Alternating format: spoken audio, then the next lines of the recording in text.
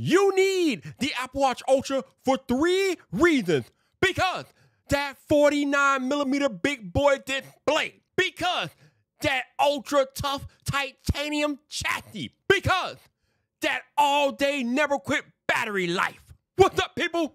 This your boy Viper, the man about tech, back again for the video. And yes, you need this Apple Watch Ultra, which I have on my wrist. I have had it since launch day. So let's get into all the reasons why I believe that you should definitely go out and pick yourself up an Apple Watch Ultra. Number 1, 49mm display. Oh my goodness.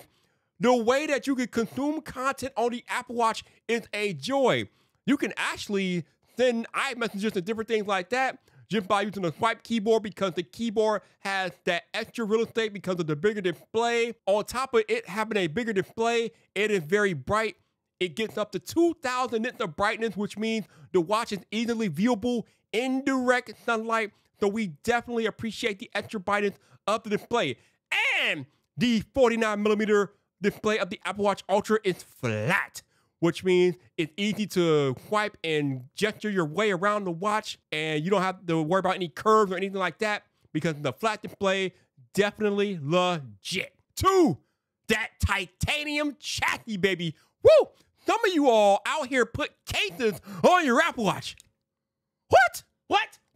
That's a thing? Are you serious? Bro, I have never put a case on my Apple Watch, but especially with this titanium chassis, I would never, ever put a case on this thing. It is tough, it is durable, it is designed to hold up in the most extreme conditions. So this is a watch that you definitely don't have to worry about putting a case on.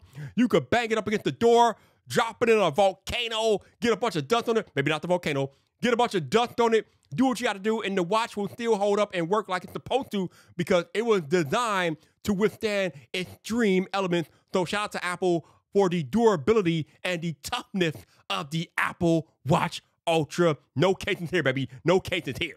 There are some folks out there that will have you believe that the Apple Watch Ultra is ugly, but their problem is that they have not found the right band. Yeah, if you use those bands that came with the Apple Watch Ultra, I guess it would be ugly.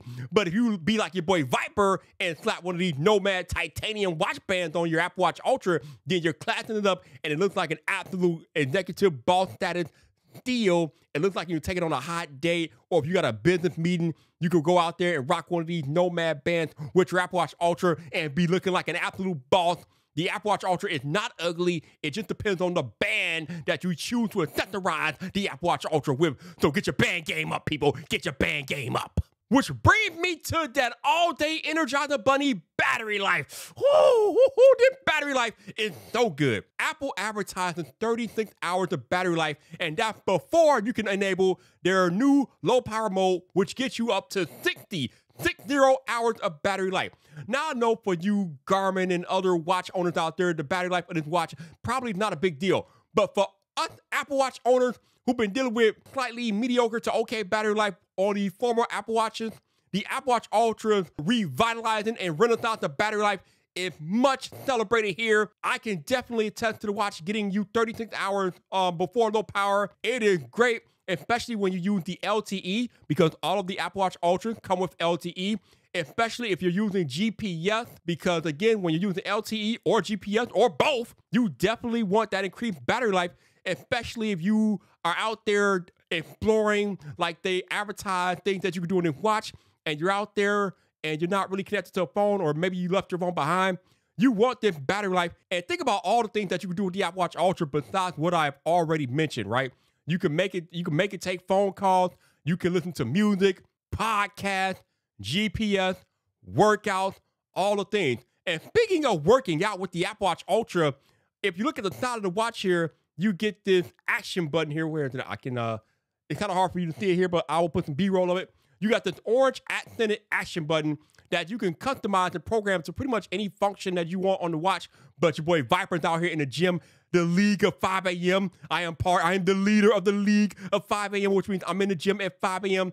So I have the action button program to start my workout. I love doing that. It's just easy to hit one button and I'm off to the races, clanking and banging like I am. The functionality of the Apple Watch and everything that you can do with the Apple Watch make this Apple Watch Ultra the absolute best Apple Watch out there. And again, this is why you need this watch, because it does so many things that we've been accustomed to, but it does them for longer and better. The watch comes with 32 gigabytes of onboard storage, which means you can store like whole libraries of songs on here, or podcasts for that matter, and listen to them. Now, one of the cons that I don't like about the Apple Watch Ultra is that in order to listen to music or podcasts, you got to have a set of headphones, AirPods, AirPod Max, another set of Bluetooth headphones. This watch has dual speakers, but they can't be used for music or podcast consumption. So Apple, can we please in the future unlock the power of the dual speakers of the Apple Watch Ultra so we can listen to music or podcasts? I don't know why.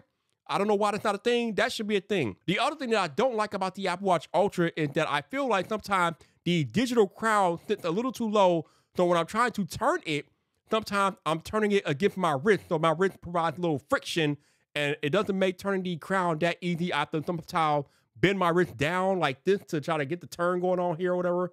Or lift the watch up a little bit so we can get that separation between my wrist and the digital crown so I can turn it. So I feel like the digital crown should and could sit up a little bit higher to make it easier for me to turn it while I'm using the different functions. But other than that, I don't really have too many gripes about the Apple Watch Ultra. It has been an absolute beast. I don't plan on getting another Apple Watch for probably at least 2 years. Apple has advertised it to extreme athletes, but let me tell you something. Your boy Viper is not an extreme athlete. Any regular, everyday Joe or Jane can go out there, get the Apple Watch Ultra, and have fun with it. The other thing is that the Apple Watch Ultra is $799, right? I used to buy stainless steel Apple Watches around that same price. So if you are like me in the past and you brought the stainless steel Apple Watch, why on earth would you get an inferior watch this time around when you can pay that same money for the top tier, top of the line, beast mode, battery life all day, Apple Watch Ultra, the Ultra Beast? And if you want to get one of these Apple Watch Ultras, just head down to the description. I'll have a link down there for you to click on so you can experience the power of the Apple Watch Ultra for yourself. And speaking of headphones that you could use with the Apple Watch Ultra, check out the video I did about the AirPod Max here.